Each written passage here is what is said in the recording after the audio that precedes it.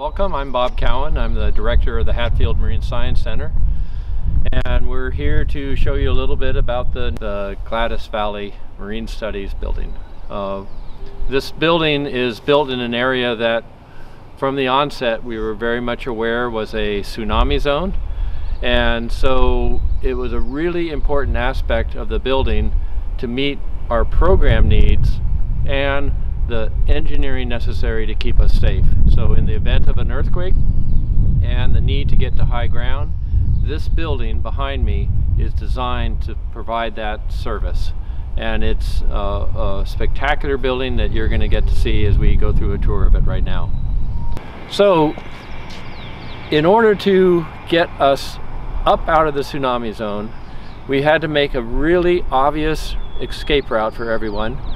And it's this ramp behind me that moves up and goes over the roof of the auditorium and takes us up to the third floor roof on the main building.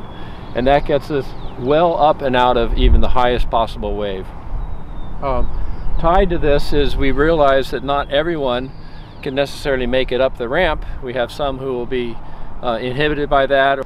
And so we actually have in the building a elevator which will be hardened to the point that even after the very large earthquakes will still be operating. It'll have its own generator, and it will enable us to get people up as many as 200 over about a 20-25 minute period. So we've built into this just very obvious and very functional escape to safety should that event come. We also want to use this so people get used to it, to go up and have a wonderful view of the town and the harbor. So it's a spectacular place just to come and visit. So we're standing now up on the roof of the building above the third floor, and this roof is designed to accommodate over 900 people in the event of a tsunami. And it has several different features built into it. Not only the space, we have down at the far end buildings that will provide some shelter and include a cache of emergency supplies to support these people up here for several days. Also built into it, because the possibility of a large wave bringing a large ship in, where you can see the rocks along here, that part of the building is actually built to take a hit by a ship and crumble in without damaging the structural integrity of the building. So it's kind of like a buffer zone to help push it off. Even though all the modeling shows that it's about a 1 in 10,000 chance that a ship would even get up here in that sort of flow. So we have a lot of different engineering features built into the building to both withstand the earthquake as well as the tsunami afterwards.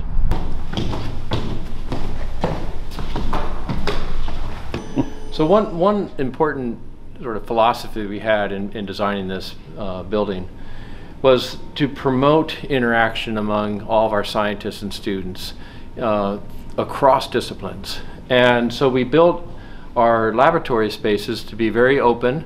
So you might have a biologist working on one table, and the next one might be a physicist or a chemist, and then in their day-to-day interactions they can be talking about what they do and realize that they have shared interests, and that maybe they could actually bridge some of their research techniques together.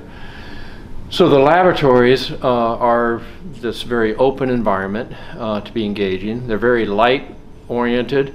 And then just outside of them is where our graduate students who work in the labs have immediate access to the labs, but they also are going to be in a open environment that enables them to interact on a more regular basis, compared to sort of the more standard approach or older approaches where each laboratory has their own closed door environment, and they really don't have as much interaction in that context.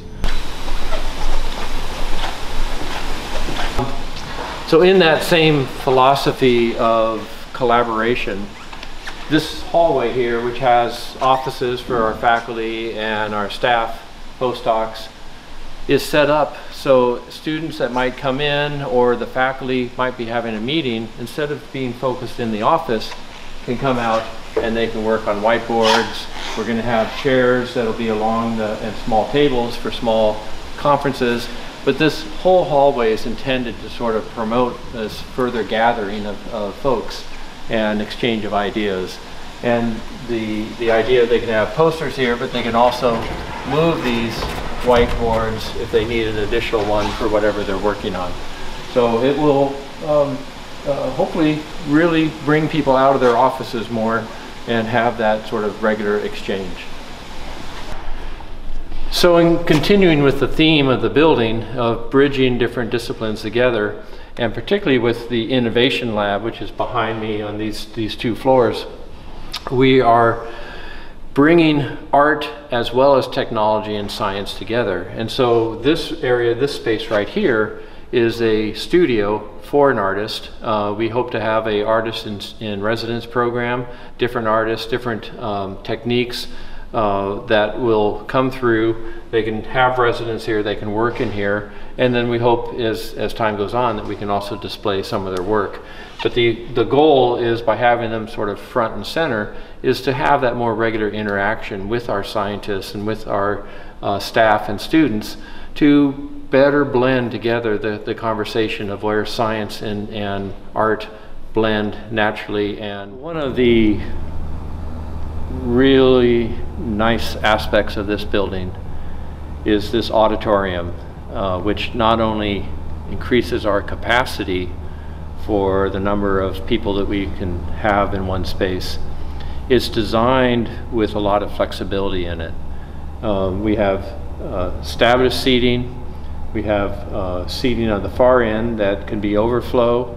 And then with the floor down in front, we can either put additional chairs out, we can put tables if we're having a dinner, or what I hope for is also that we might have some musical or even plays that would be using it as a stage.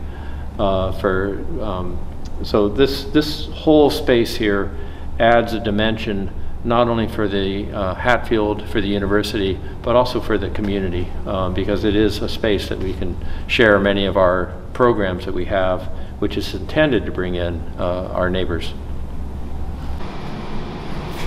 One of the really unique aspects of this building is this space here, which is our innovation lab.